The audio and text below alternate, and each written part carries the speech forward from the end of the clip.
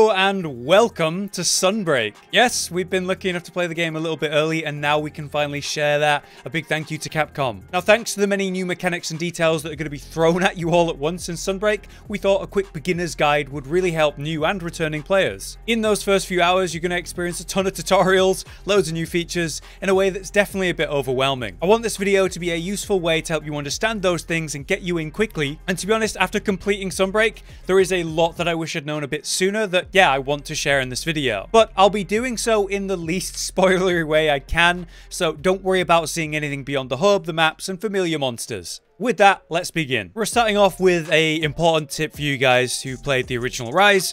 There is no village and then gathering hub quests in Sunbreak. It is literally just one set of quests that you'll speak with Chiche here, or the gathering hub back in the original village. As you can see in this list, we have urgent quests, another type of quest that I blocked out for spoilers. We have hub quests for master rank and hub quests for low and high rank. So as you go into Sunbreak, you will of course unlock your hub quests, master rank quests, and these the ones you're going to do to progress the game. Now, as you progress the main story, you're going to unlock very quickly the new hub as well as your switch scrolls. You won't begin with them, but after a few quests, you'll get them both unlocked. I really recommend that you set these up in something that's going to be comfortable and convenient for you. One of the first things you should do then when you unlock them is to go to an item box or anywhere you can change your switch skills and manage them a little bit. Here you can choose between your two scroll types. What I recommend is one that's mainly a comfortable, normal style of play that you go for, and then another scroll that maybe is more utility. A little bonus tip for you is for you to go to your game settings and go to HUD settings, and at the bottom you can get rid of the switch skill info, you can get rid of the actual scroll itself, your wire bug gauge, if all of that UI annoys you. Personally, I keep the wire bug gauge on, and I also keep the scroll one on so that I can be aware of which one I'm in. But I do remove all of this info on my screen because I'm comfortable. I don't need this on my screen anymore and it's quite invasive. So I just remove that via the switch skill info here. Now you've unlocked the hub and you've also got comfortable with your current scroll setup, it's time to talk about something very important if you're unaware of this. That is the new armor that you'll be dealing with. Previously, we had at the top tabs here, just low and high rank. Now you will have master rank. And as you can see, the low rank has just 1 defense, high rank has 30, and master rank has 80. So let me be very clear. This is a big gap between low and high rank, right? The master rank gear is ridiculously better than high rank. You want to get yourself in a master rank equipment or loadout as soon as possible. Those of you coming from Rise who've got some great sets, you will want to keep running those for their skills, but there will come a point very quickly where you really need the better defense that master rank gear simply provides. And just like your armor, your weapons are also going to get better in master rank. You may have a rarity 5 or 6 weapon, for example, and now you're able to upgrade to rarity 8, to rarity 9, to rarity 10. So if you're planning on keeping the weapon you're using now, remember that you can upgrade it once you kill the master rank version of that monster. And there's even going to be multiple levels to that. Alright, with those basics out of the way, let's start talking about some of the new features and mechanics. For example,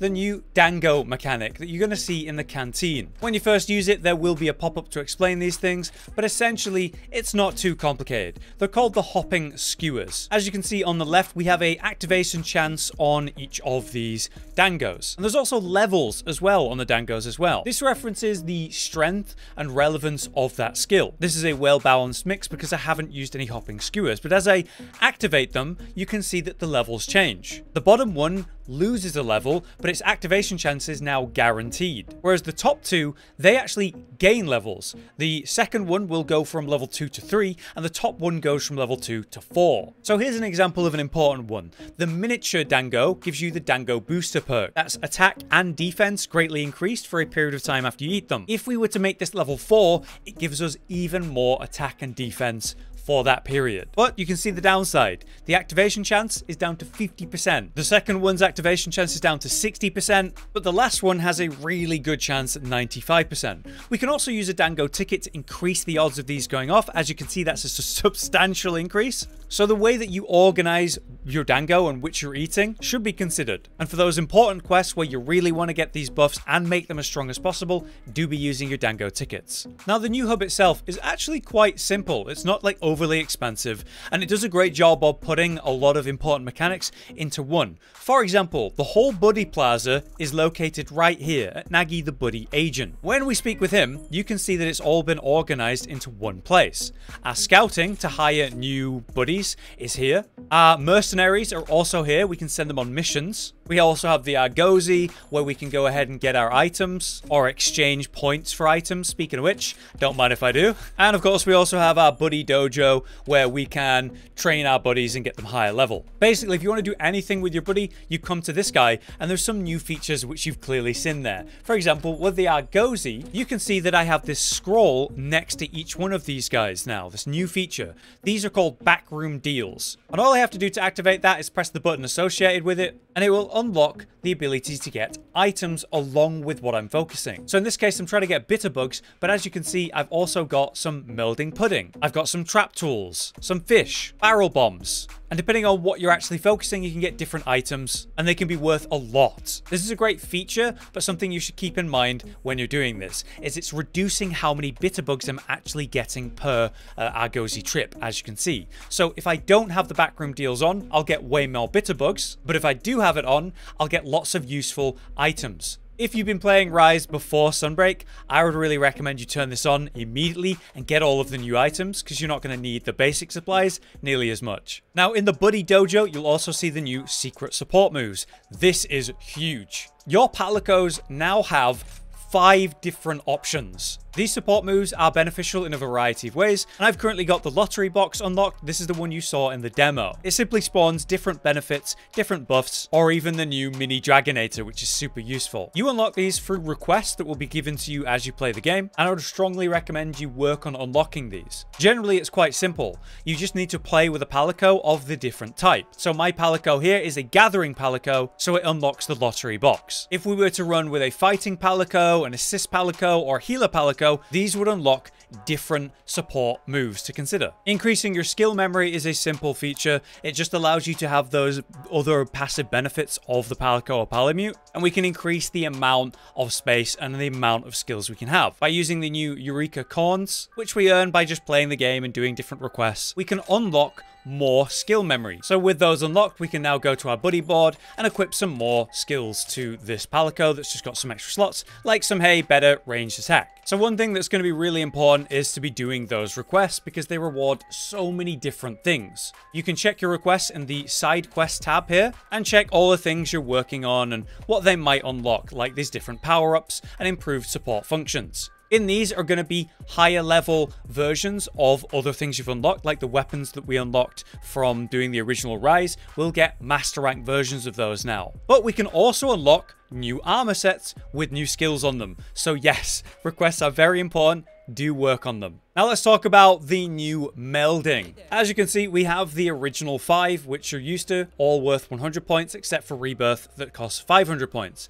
Now we have a second tab for Anima and Reincarnation, which are more expensive. Ultimately, this is going to lead, as you can see, to a higher rarity of Talisman, rarity 9 or even 10 if you're lucky. So it costs more, but yes, they are better. Reincarnation will meld multiple talismans, but you will require a rarity of 8 or higher talismans to use this. So it's very expensive, but the rewards are good. So as you can see, I've got a bunch of rarity 10 talismans here that I could run into that, and rarity 9s, and then also rarity 8, which is the lowest that will go into that. You are required to put in 10 talismans though to get the max potential of 3 talismans. So I'm going to confirm that, spend 1,000 points, and we can see the new feature.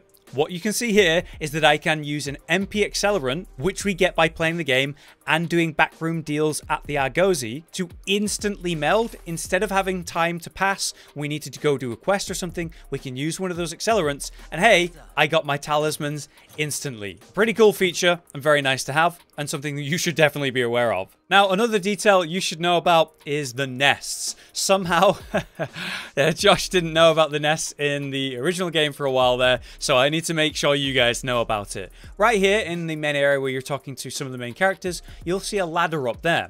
If you use 2 wire bugs and kind of aim up here, you'll come up top, and hey, look, it's a nest. When you use the cohort nest, it will give you a bunch of items. This restocks after you do a quest. So let's say you do 4 or 5 quests, it's going to be full up again, and you can pick up some items. So you want to be doing this every few quests to make sure that you're getting the benefits of that nest. And the thing is, even though I've just looted that one, I can go back to the other hub and go back to the original Buddy Plaza and climb this tree over here. And as always, at the top of this tree is the other Cohoot nest, which as you can see is also full. So every 4 or 5 quests you can come loot both of them and get a load of useful items or make some money or whatever. You should be doing this. Now, another feature you're going to see in the game and something that's been shown in the trailers and I've talked about is the new follower quests, which come in 2 types. We have the follower quests, the normal ones, and then we have support surveys. Follower quests allow you to work with a specific NPC, like Fioraine here. Now, by working with her on this quest, I will progress her little side storyline, which will give me another follower quest.